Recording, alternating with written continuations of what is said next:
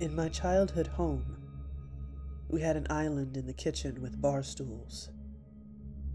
If you sat at the farthest bar stool to the right, you'd be able to see through the door that opened up to the garage. One night, when I was about 6 or 7, everyone else in my family was either in their bedrooms or in the living room watching TV. My dad worked nights at Briggs and Stratton, so he wasn't home. I was sitting on the bar stool furthest to the right, having a nighttime snack, when I look over and see an eerily white hand wave at me. All I could see was the hand. I was petrified. I didn't know what to do or say. The hand waved again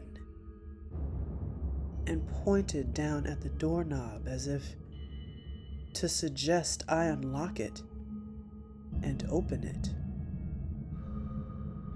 After that, I ran to the living room and yelled for my mother. She called our neighbor over to investigate. We lived in rural western Kentucky, so it took a few minutes for him to get there. When our neighbor finally arrived, he looked around and couldn't find anybody.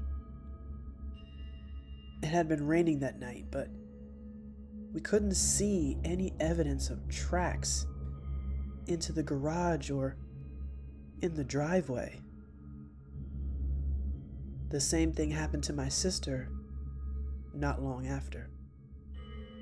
She's 1 year younger than me.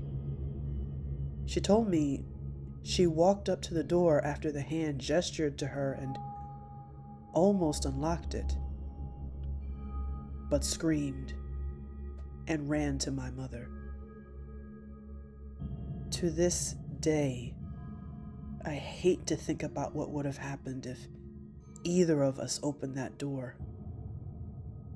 And I hate to think about who had been watching to see that the 2 younger kids were alone in the kitchen,